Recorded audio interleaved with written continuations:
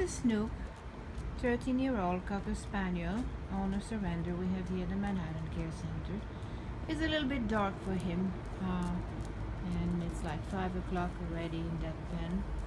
And he kind of bumped into things because his vision is quite impaired. He has a very swollen right eye, some discharge in the other, and that makes things quite difficult for him. But he's outgoing. He likes to go for his little walk. He does his little pee-pees.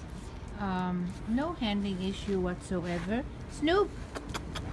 Snoop doesn't want my treats here, I think. You want a treat? You want that treat? Yes, you do? Ah, that's good. That's good. I'm gonna cut it a little smaller. Here, Papa. Here. Here, you want another one?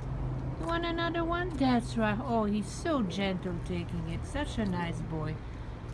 Here, Snoop. Some more here. Some more. Very good. I think he smells more than he sees the treat, but he certainly likes them. And he's not really mad at. He's not dirty. I think he has been reasonably cared for. He's an owner surrender, but he's an old guy who needs a nice and welcoming and a place to crash and spend his golden years with somebody who knows how to take care of the elderly. So this is really very important. So this is Snoop. Yeah, you see, he just smelled my finger. He thought it was food, but it's not. And even my finger, he's very gentle with them. So this is Snoop, 13 years old, owner surrender here at the Manhattan Care Center. Lovely, lovely chap.